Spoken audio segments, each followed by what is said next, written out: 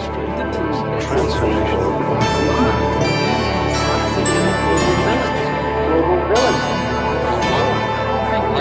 Any time in McLuhan's life.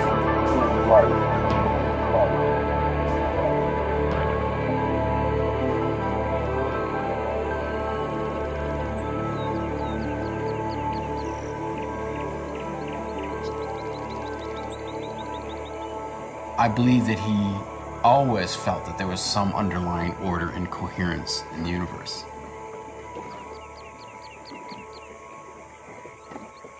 No field intimidated him. Everything he read, he sort of wove it into a picture. When I was young, I and my brother fished out there beyond the maelstrom.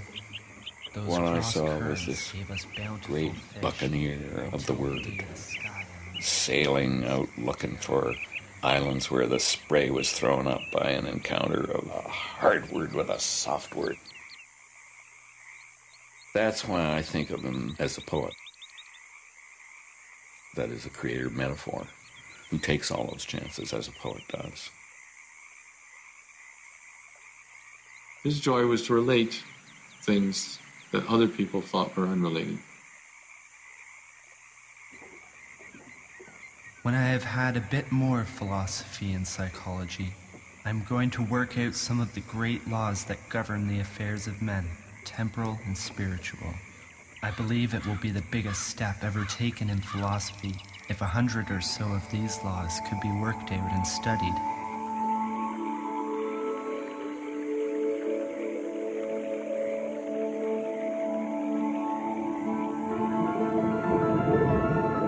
The laws of the media are observations on the operation and effects of human artifacts on man and society. They are at least a hope that we can reduce this confusion to some sort of order.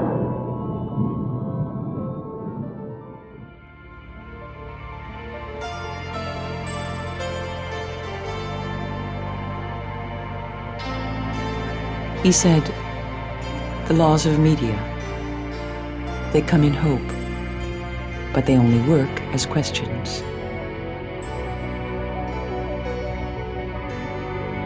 What will you gain? What will you lose? What will return from an ancient time? And what will come of this thing you create if you let it go too far? There's no order to the laws of media. All these effects are happening all the time.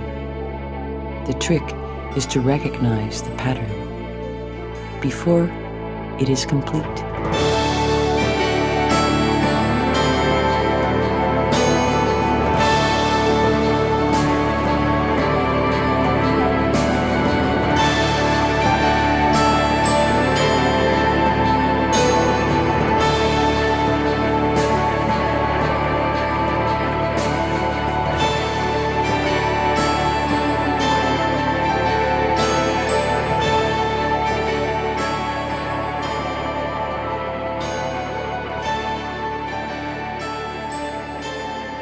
Kierkegaard is a man of great relevance for this time.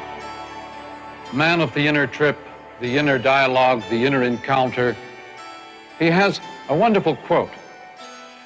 Life can only be understood backwards, but it must be lived forwards.